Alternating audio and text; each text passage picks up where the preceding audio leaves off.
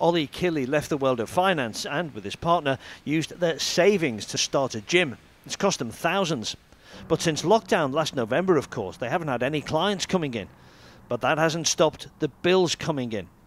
They could be eligible here for a grant of £18,000 to keep them going until lockdown lifts. It wouldn't cover everything, but it'd be a help.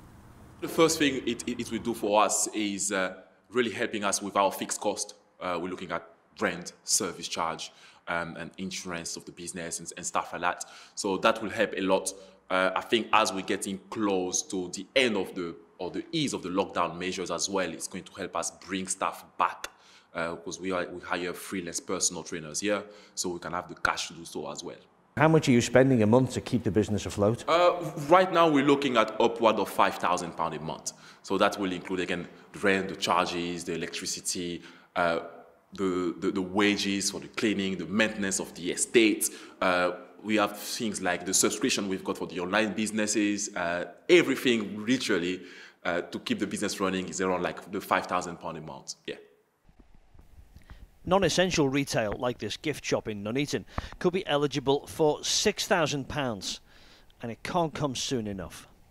As a small business on the high street will make a huge difference. I can't wait to get my staff back. They can't wait to get back to work, and the grant will ensure that they can all come back. How much are you spending at the moment just to keep the business afloat? How much are you spending a month? Close in the region of about £2,500 a month.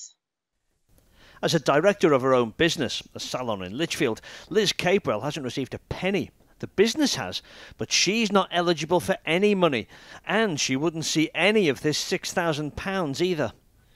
How do you feel now running a business and the situation you're in?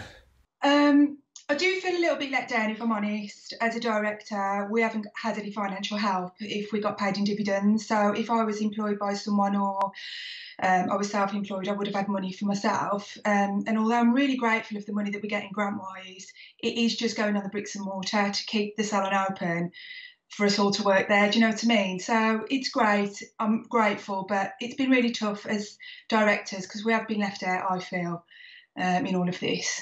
Like many businesses, they're feeling the strain of this pandemic. Mark Goff, ITV News.